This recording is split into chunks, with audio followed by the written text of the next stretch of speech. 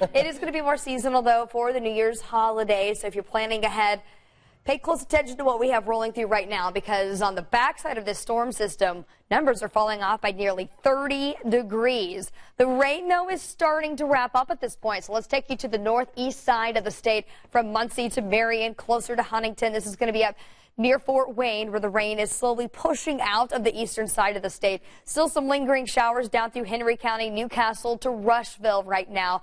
But a bulk of this moisture is out of here. This is the past 6 hours, your radar loop. We've had a ton of rain that started late Saturday night, continued through the course of the day yesterday. It is now finally working its way out in many spots, picking up over an inch of rainfall.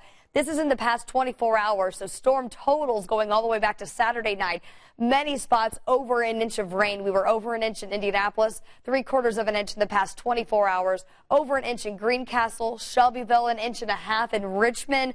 Areas that are low-lying, potentially still going to be water-covered today. So that does include your roadways.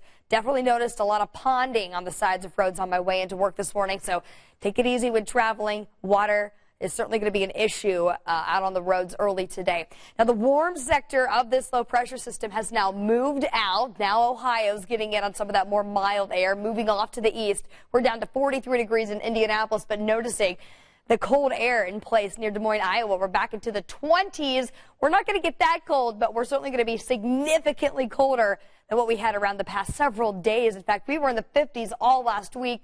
We're at 43 right now, and numbers that are expected to fall over the next several hours. We'll go 38 degrees by 6 a.m.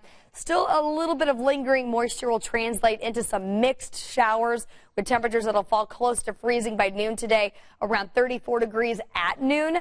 And then we're going to get even colder tonight. So here we go on Future Track 13. We'll pause here at 7 a.m. where any of that leftover rain will start to translate over into a brief wintry mix.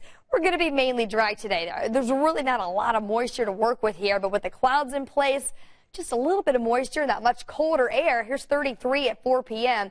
We might see some light snow showers mixing with rain through the evening and afternoon hours today. 32 degrees at 7 p.m. and then through the evening tonight, you'll notice it's just going to get much colder as we hold steady near freezing through 9 o'clock. Let's take you into our Tuesday for our New Year's Eve. We do have some wraparound moisture that might bring some light snow showers in during the first part of the day, but a gradual clearing into the afternoon. But notice your temperatures here.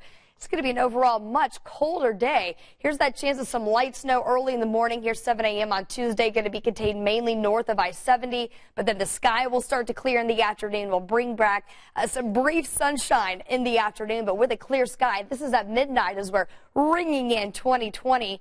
30 degrees in Indianapolis, 27 in Muncie, and 27 in Richmond, with wind chill values that will potentially fall back into the teens as we get into our New Year's Eve and then New Year's Day. Much colder, but also more sunshine, so that's not a bad thing either. Here's 10 p.m. on New Year's Eve. We'll go 30 degrees, 29 as we get into that midnight hour, and then 27, your overnight low falling to 26. That's early New Year's Day. Mostly sunny skies return with temperatures in the lower 40s for the first day of the new year. Temperatures will actually moderate toward the end of the week. We'll go 49 on Thursday with our next chance of rain. Widespread showers expected on Friday, but much warmer. It'll be one of those days where we're stuck in the warm sector of a low pressure system, so we'll get to the mid 50s, and then behind that, much colder next weekend, dropping back into the 30s.